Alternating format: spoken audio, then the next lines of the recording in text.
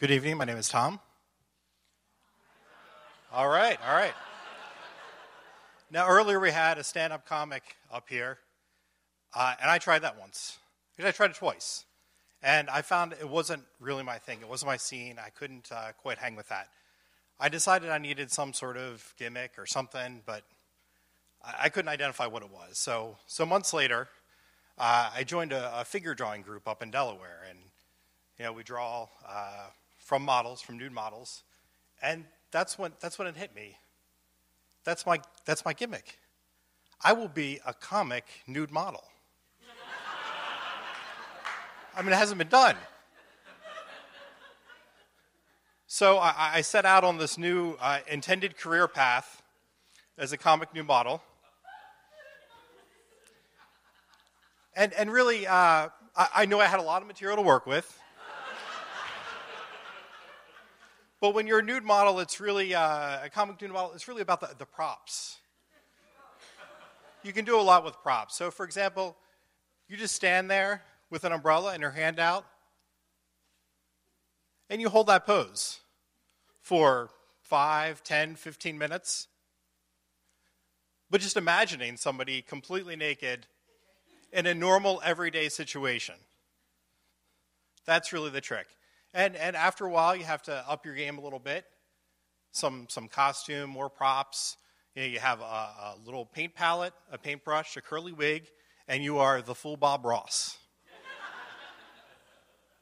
So one night, I had this idea, and I come out, and all the artists are there, and I got down on my knees, and I got a little cane, and I put on my son's Yoda mask. And I decided I'm going to be Yoda. Nude Yoda.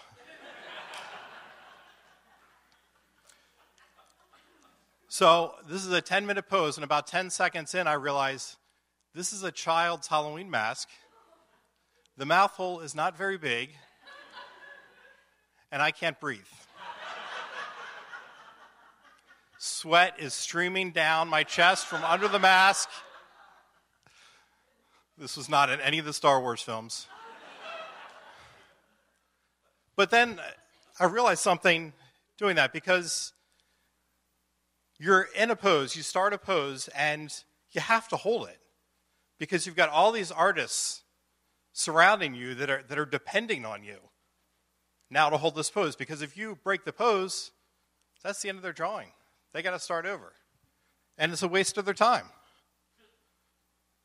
And so whenever you're doing anything, you need to identify who those people are around you. For me, it was the artists that were drawing.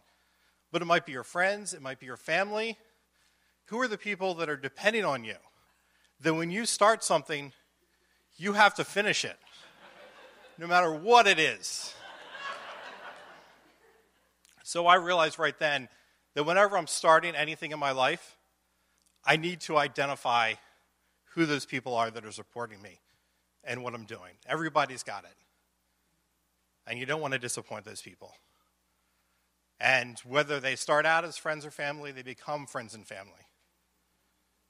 And so those artists around me, whenever I got into a particularly difficult pose, and they could tell, they would say to me, "At least you're not wearing that Yoda mask." Thank you.